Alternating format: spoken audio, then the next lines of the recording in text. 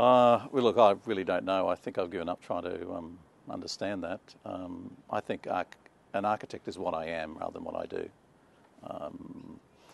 I just accept it, and when I wake up every day, that's what I do. It comes as naturally to me as breathing in many ways. And it's a lens in the broadest sense, and in the best sense, it's a lens through which I've viewed the world.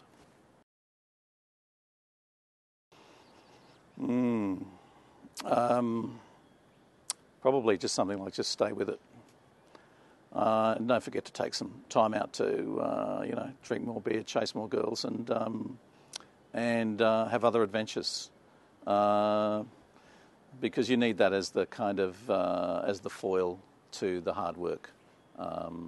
But I wouldn't want to.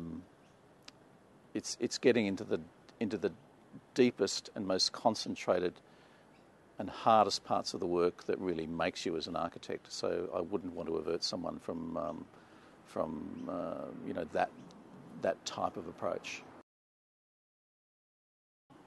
Probably adaptability. I think there is no such thing as a perfect situation for an architect. There's no perfect site, perfect client, or getting the combinations of all of those things aligned is just never going to happen. And if it does, grab it. But I think you need to adapt to the situations that you find yourself in. That includes in the immediate sense, right there, right now, and you have to think on your feet to be able to do that, and to trust your instincts. Well, I think we have our country, we've made a country in many ways,